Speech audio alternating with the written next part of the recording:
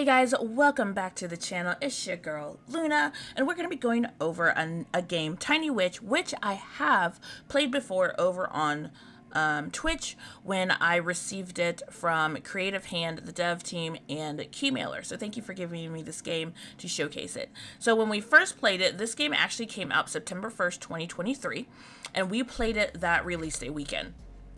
And you can catch the video here, so you can see the first gameplay as we walk through the very first beginning of this. So Tiny Witch is $9.99 on Steam currently right now. It is an indie simulation game by Creative Hand developer publisher, as I said before. The ratings are so far mostly positive, and I got into this type of a game because I loved the older game called Diner Dash. I loved flow, and I just loved, I don't know, this just working and trying to serve all the customers and unlock all the things. And that's what when I saw this game, I was like, oh yeah, okay, I do know this familiar layout, and I would love to play this. But with Tiny Witch, you are a self-store owner of, I believe, 4 multiple stores. And you're there to provide services to the minions that come in per the different types of stores. So you are working with demanding clientele, and they're always at the door, and they have a ton of different moods. And you have to mix different resources, using your cauldron and mortar and pestle. I always mess that up. And the different dungeon stores that you have, and you have to try and get them before they walk away. So, with Tiny Witch, the aspects of the game that I enjoy so far is that the variety of the maps that you're getting and the different things that you're doing, and as the maps go on, they do get harder and harder, so things you have to pay attention to. For example, you have the clients that are patient, you have the clients that are not in a hurry, you have the clients that are going to be the most positive and tip well all the time. But you're also going to have those clients that don't have patience, that don't want to hear you saying sorry, and some of them that throw stuff at you. And it can affect your entire mood and gameplay for a split amount of seconds. So as we're seeing here, I have unlocked 2 of the cauldrons and 3 of the mortar and pestles, and you can slowly go through and unlock them per the money that you get. Now I believe there's 10 days for every shop. The one thing that I didn't like is that every shop has their own income. So what I earn from this one, and when I finish this shop and I open another one, the income doesn't carry over. So it's like you're starting over from scratch all over again, relearning the recipes, because every shop has their own recipes that you have to relearn. And once you kind of get the memorize of what needs what per the items on the left hand side, it can be a little daunting. Now, you can buy little tomes to set on your desk there that is by the customers, but you really have to be careful of what you're getting, because some of the items can help you out to where you have a customer that doesn't like being told sorry and it doesn't work on them, and then you can get one to set on the table that they will start accepting, you know, the apologies. Because when you go up to someone and apologize, you can literally smash sorry to get their wait time up so they're more patient. But those items that are on that table, they only work for the 2 spaces that they're next to. So if you put one in the center, the person on the left and the person on the right of it is going to get that little boost. It doesn't work for everyone. So out of all the items that you get, you really have to pick and choose, because there's no rhyme and reason to know who's going to stand in which spot. That's the only thing that I kind of wish that when you set it down, it just worked for all the customers, but it just adds a level of difficulty. But I like to get items that are actually going to shoot out to help me. So you can put an item down that shoots out a speed boost, and you pick it up and you get a speed boost for so many seconds. You can get an item that shoots out, you have protection from customers throwing stuff at you. Like we just had a customer throw a bat at us. When they throw a bat at you, you drop some money, and you also kind of get discombobulated for a second. So it can slow you down, especially if you have, like, I have 3 there lined up that are not the happiest. And it is what it is. What I've noticed about this game is that I try not to get a perfect, because I don't think it's possible. When you're not getting enough speed boost, you can only carry 1 item in your hand. And sometimes she doesn't move as smoothly as you would think she would. She's doing a little bopping walks, you know, her little hops, and she doesn't really move that fast. So when I'm trying to tell a customer sorry, but then I'm also trying to make sure my items don't burn in my cauldron, and then you have 3 people that just don't accept apologies, you're gonna lose some customers. Like, I've come to the realization that I'm gonna lose some customers. It is what it is, and as long as I get the amount of money that I need, then it'll be fine. So when you're working these shops, you're working a day and a night shift. So you have a goal to meet in the day. If you can try and get as much as you can in the day, I feel like the night is usually the easiest. Because if you can do the max amount during the day, you really don't need to do a lot of orders at night. Because as you level up and unlock the maps, as you can see, these flames start to go out at nighttime. So it's, of course, dark at nighttime, and you get a different group of minions. But as those flames start to go out, it starts to black out, and then there's just a light bubble on you. Now, sometimes it honestly doesn't bother me, especially when you have the map memorized and you know where things are. But sometimes it can just hurt your eyes, and so then you have to constantly keep track on the fire flames.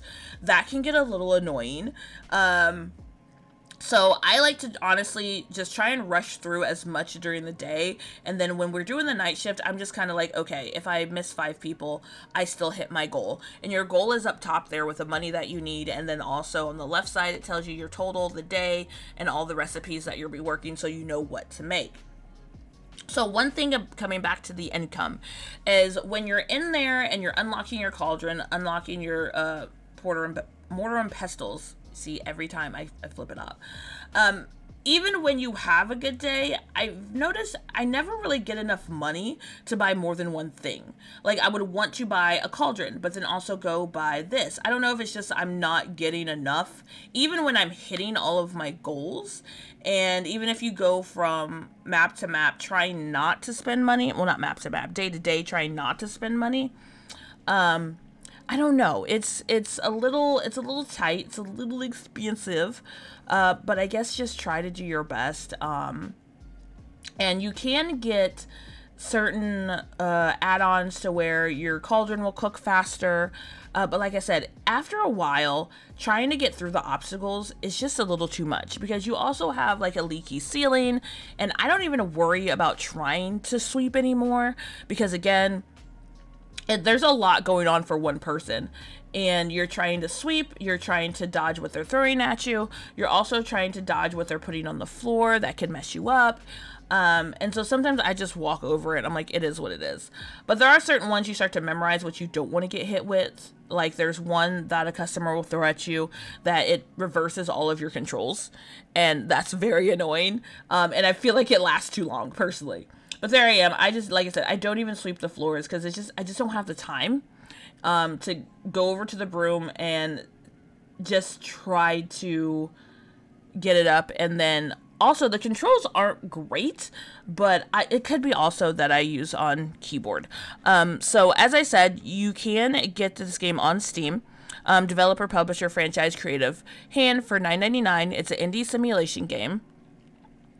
It is, of course, single player. It has Steam achievements, and it also has full controller support for Xbox controllers. So by looking at that, PlayStation 5 most likely won't work, but it does have full controller support for your Xbox controller. I wish that it just had a little bit more upgradable things that you always didn't have to buy, like being able to carry 2 things in your hand. Like, if you made it to the 3rd map, hey, now you can, carry 2 things in your hand. Or you made it to day 5, like the halfway point, you can now carry 2 things in your hand. But the only way to get like a speed boost is you have to unlock the thing that's going to shoot out and help you pick it up. But I am determined to at least get through all of the maps. Like I said, I believe there's 4. I'll pop up a picture here so you can fully look at that and see all the different maps that there are. But we've made it to the 3rd one, and so I'm right there, and I've only have 4.7, so rounded up 5 hours in this game. And so that just shows that it's not a super long game, but I also have extra time on it because I had to redo, was it this one? Day 6, I think. Yeah, I had to redo day 6. So if you are someone that can get through them without having to get through days, it's not a long game at all. Like, I'm almost done and I've just hit almost 5 hours in the game. But I also have to step back and take some time away from the game, because when you're redoing days and you're trying to at least get the quota, it can be a little daunting and hurt your brain. So some things that you can get with Tiny Witch on Steam. Like I said, the game is $9.99. You can buy a Creative Hand collection. It's on sale right now for 20% off for $11.96. You can buy the support package bundle. It's on sale for 17% off at $8.28. And the Buy Cozy Colorful bundle, it is 36% off for $19.18. And you can also get the Tiny Witch digital art book for $4.99 and the Tiny Witch original soundtrack for $4.99, which getting those together will be $9.98. Tiny Witch also has full Steam Deck support, so it has a lot of options for you to play the game and a lot of different things to add on for the game. And like I said, it's still new, so thank you to the devs and Keymailer, like I said, that got me this game for free.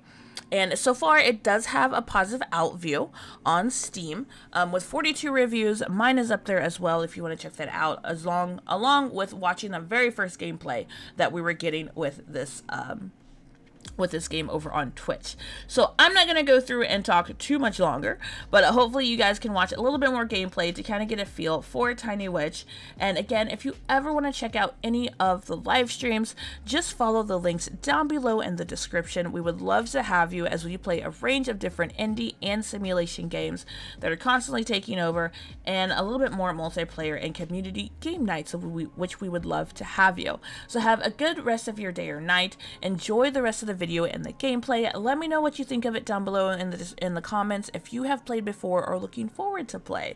So have a good rest of your day or night wherever you are, and this is Luna Galaxy out.